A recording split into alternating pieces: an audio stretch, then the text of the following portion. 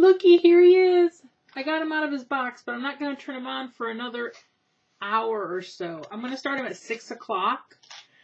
So he'll run from 6 to midnight. And then, yeah. So, he's a cute little fella, isn't he? I don't really know where I'm going to put him. It's either going to be the living room window or the kitchen window. I have to see where he'll hang the best or sit the best. I lost my gumption to go to Sam's Club today. I just didn't feel like going. It's like 40 minutes away. Maybe 30 minutes away. And I just didn't feel like going there. So I ended up doing some paperwork. Got my desk straightened out. I really should go through the envelope for our licensing, but I want to talk to my cousin about that, to go over things with him. But they didn't get here till late yesterday, and it was just in and out because he knew I was leaving for the Christmas party. So we didn't get to go over some stuff that I wanted to, but he had Mike with him anyway, and I really want a day where it's just me and Ron going over some stuff. That's boring, I know. First, I got some thank yous for cards. Ready? Ready? I got one with glitter on it. Thank you, Ruth. From Oh Shut Her Up. It's a pretty little glittery card, which I'm holding very daintily because it's going to get glitter all over the place. Glittery cards are the best. Unless it's the glittery kind that doesn't come off. Okay, I know this person, and I see her on Facebook, and for the life of me, I cannot remember your YouTube name. And you're going to have to tell me because I can't remember. And I know it.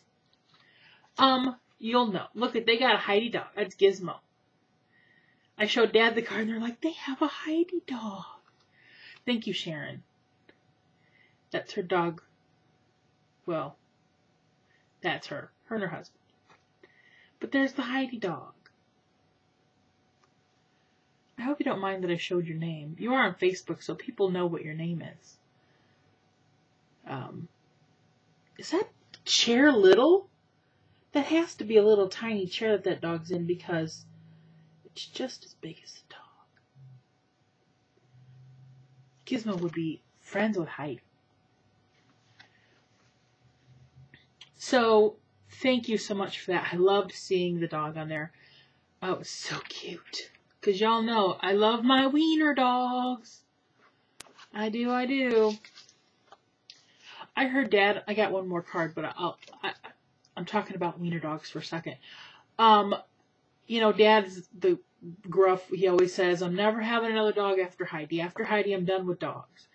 And a couple days ago, I heard him on the phone talking to somebody, I have no idea who. And I heard him say, yeah, if something ever happens to Heidi, I'd have to get another little dog like her. They do keep you going. I'd have to have another little dog. I have not said a word that I've heard this information. And he'll act like he don't want one, but he'd really want another dog. I wished I would have had it recorded so he could never deny it. But I heard it.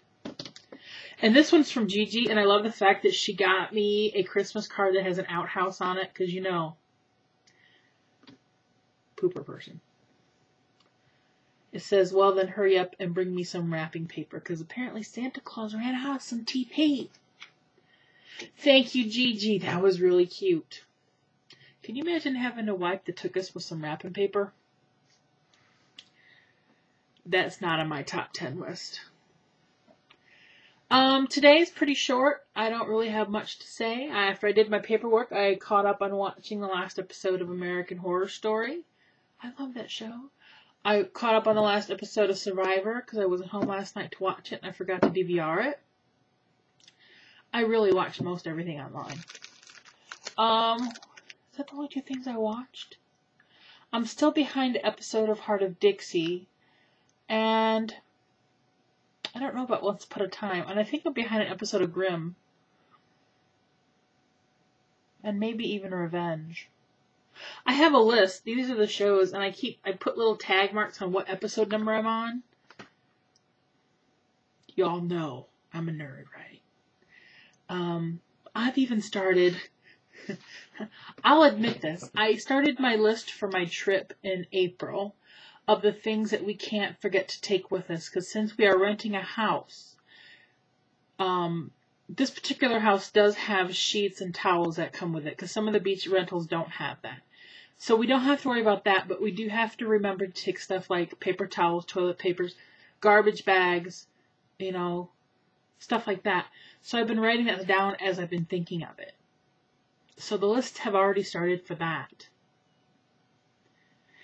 And right now outside for the last 2 days, somebody has been drilling, and it sounds like a giant dentist drill outside my window.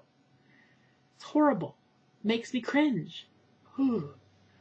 That's about all I got for today. I hope y'all are having a nice Thursday. This is Thursday, okay. Dad just went for a little ride with the dog. When he gets bored, that's his way to get out. I want to take Heidi for a ride. Want me to check your P.O. box?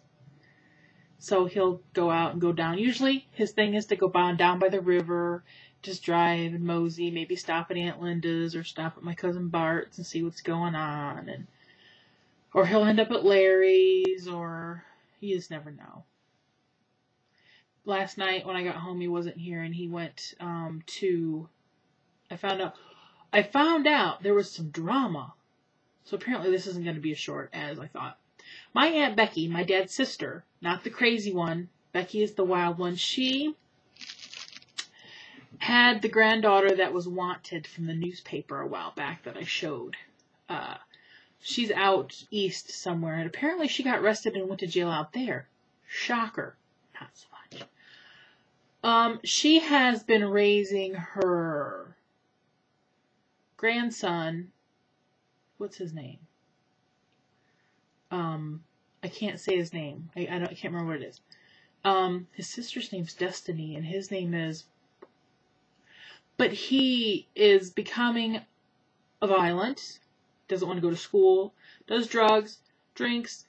She got to her breaking point yesterday, finally, after all this time of my dad going, you need to take him and drop him off at his mama, where she needs to be the one raising him.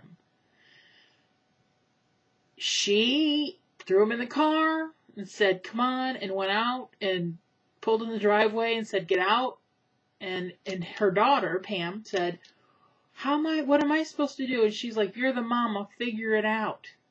And left him there, which is something she should have done a long time ago. So I'm very proud of my aunt for doing that finally.